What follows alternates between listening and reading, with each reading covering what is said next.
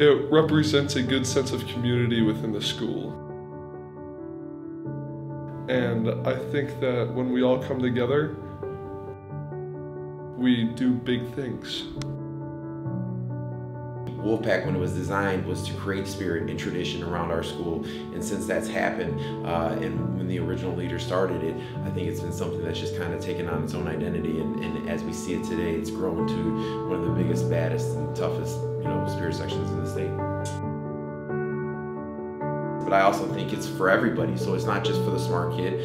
It's for the kid that just comes to school to participate in athletics and get an education. But it's also for the arts kids. It's for everybody. You know what I mean? And that's why I kind of like the fact that our fine arts department, our marching band, and the pep band all sit with our Wolfpack leaders, because they embodied what the student body is supposed to be. If you go to any college campus, I think when you look at those college campuses, it's an encompassment of an entire student body.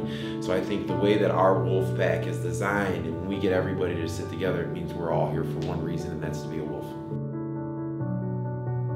With excellence, name one student section better than us, academics, school always comes first.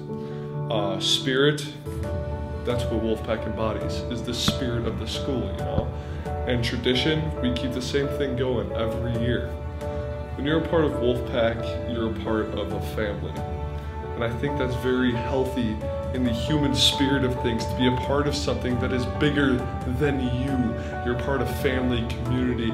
You're a part of something that represents sportsmanship in such a way that it sets an example for every other school and every incoming student that ever has been to Oswego East.